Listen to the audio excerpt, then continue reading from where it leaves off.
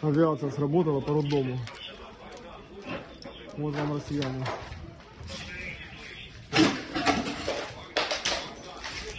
Just a quick reaction to the Russian airstrikes reportedly striking a children's hospital in the Ukrainian city of Mariupol. We have certainly seen those reports. And as a mother, I know a number of you are mothers yourself, it is horrifying to see the type of the barbaric use of military force to go after innocent civilians in a sovereign country. And, you know, I know we've seen the reports on all that you have all been broadcasting over the last couple of hours. Unfortunately, I don't have more details than that at this point in time.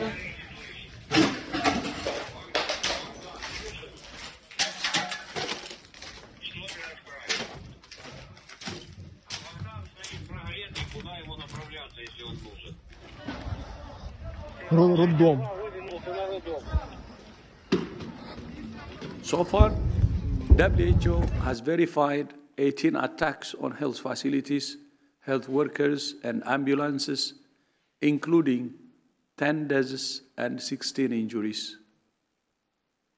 These attacks deprive whole communities of health care. More than 2 million people have left Ukraine, and WHO is supporting neighboring countries to provide health care for refugees, most of whom are women and children.